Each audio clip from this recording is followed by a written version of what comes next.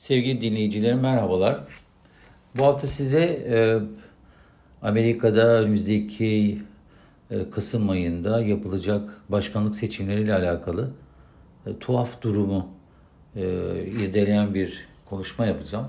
Yani bu Donald Trump'ın hala başkan olabilmesinin tuhaflığını anlatmaya çalışacağım. Yani bir anlamda Amerika acaba Trumpizme teslim olacak mı diye soracağım.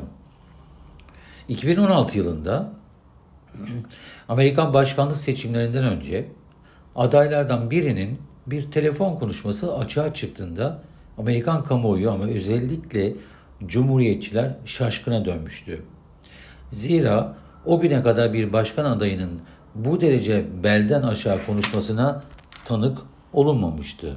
Şöyle diyordu başkan adayı telefonda: bir yıldız olduğunuzda her şeyi yapabilirsiniz. Onları şeylerinden yakalayın. Her şeyi yapabilirsiniz.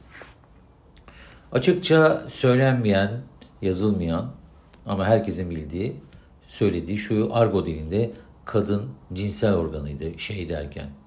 Aslında şey dememişti. Tam İngilizce argodaki kadın cinsel organını söylemişti. Onu oradan yakalayın demişti.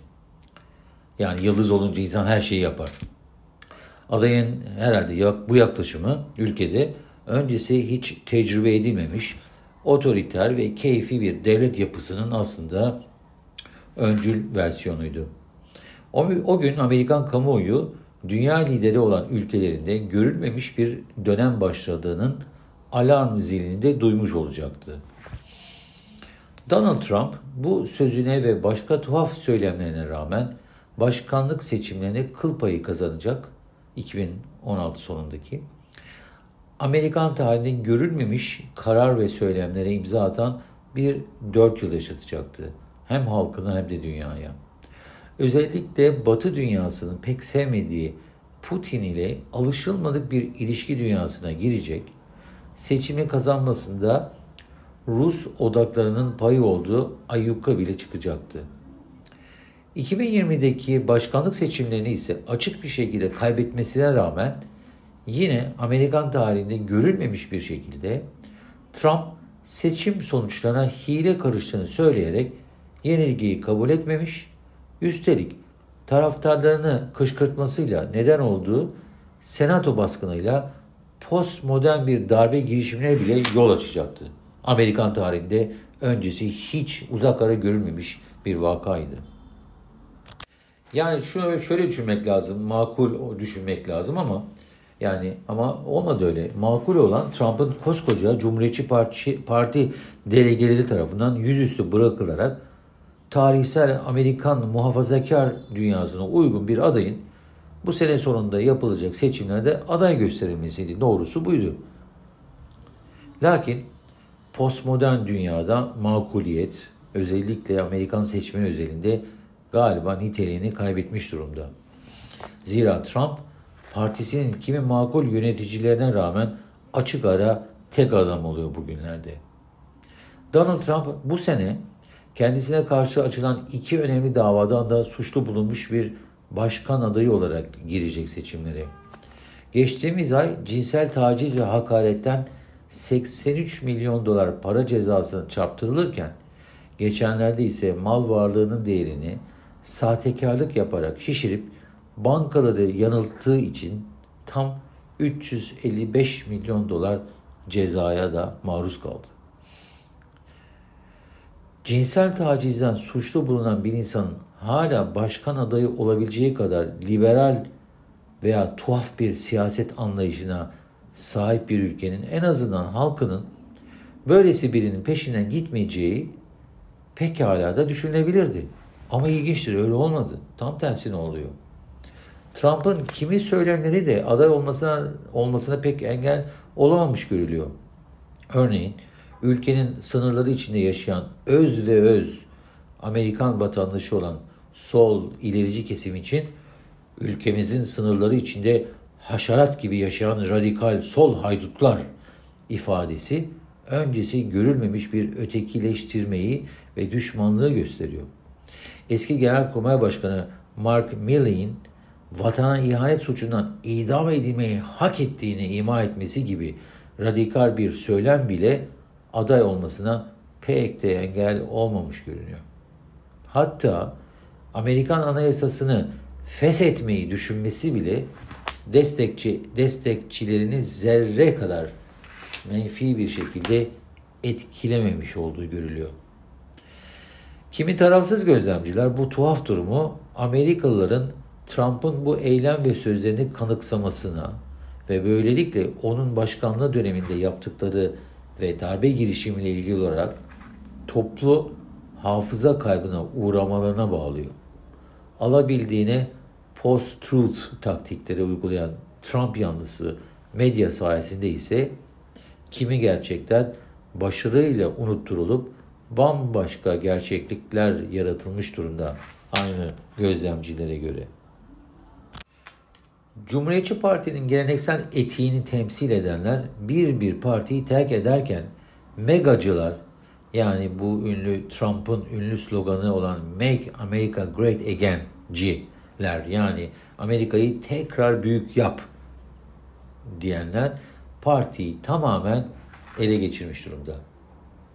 Trump'ın önderliğindeki partinin eski geleneksel muhafazakar çizgisini yitirmeye başladığı, bildik Amerikan değerlerine karşı çıkan illiberal bir partiye dönüşme yolunda hızla ilerlediği görülüyor. Buna bir de Biden döneminde görülen yüksek enflasyon ve göçmen sorunları eklenince Trump arzu ettiği hedefine yaklaşacak gibi görülüyor. Cumhuriyetçi Parti eski üst düzey yöneticilerinden, günümüzde ise inanç temelli Trinity Forum adlı kuruluşun yöneticisi Peter Weiner, Trump'ın partiyi ve seçildiği takdirde ülkesini felakete sürükleyeceğini iddia ediyor. Weiner, partinin karanlık bir döneme girdiğini, Trump'a ait olacak yeni partinin entelektüellere düşman, komplo teorilerine sığınan, otoriter, kaba ve hatta anarşist bir hale geldiğini savunuyor eski Cumhuriyetçi yönetici. Buna karşılık başını Trump destekçisi Heritage Foundation çektiği 70 kadar düşünce kuruluşu kendilerine göre önemli gördükleri değerleri korumak adına seçim kazanmanın yeterli olmadığını düşünerek 180 günlük bir geçiş planı bile hazırlamışlar. Planda ülkenin kurumlarına işlenmiş liberal kültürden uzaklaşıp katı muhafazakar dünyaya geçiş öngörülmüş. Ayrıca işe alımlarda liyakat yerine ırk ve cinsiyet temelli işe alım stratejisi olan liberal kuralları ortadan kaldırıp tüm kurumlarda ırksal ve cinsiyet çeşitliliği yaklaşımına son vermeyi planlamışlar. Diğer tarafta Trump'ı destekleyen ve Kudüs'te hala Mesih'i bekleyen evangelistlerin siyasi kazanımları ne olacağı da ayrıca da merak konusu. O sonradan herhalde ortaya çıkacak.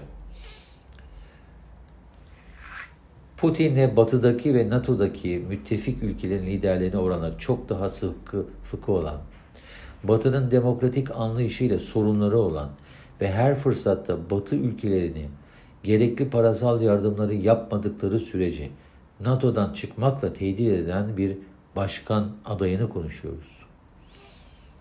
Rusya'nın Ukrayna işgali gerçeğini görmezden gelip başkan olduğu takdirde Ukrayna'ya yardımı keseceğini ve ülkesinde Filistin'e destek veren yabancıları sınır dışı edeceğini söyleyen ama 4 sene önceki seçim sonuçlarındaki itirazına destek vermediği için İsrail Başbakanı Netanyahu'yu defterinden sildiğini söyleyen birinin başkan olma ihtimalinden bahsediyoruz. Bütün bunlar tuhaf ama bir o kadar da gerçek. Ama asıl tuhaflık bence dünya lideri olan, demokrasinin tüm kurumlarıyla istikrarla çalıştığı bir ülkede başkan adaylarının 80'lerinde biri tuhaf, diğeri ara ara hafıza kaybına uğrayan 2 yaştan ibaret olması. Koskocaman ülkede başka aday çıkmaması belki de siyasetteki çürümenin sonuçlarından biri. Dürüst insanlar bu ölümcül alana girmek istemiyorlar. Aslında salt siyaset değil, onun öznesi olan insan ve insanlık çürümüşte. Belki de haberimiz yok.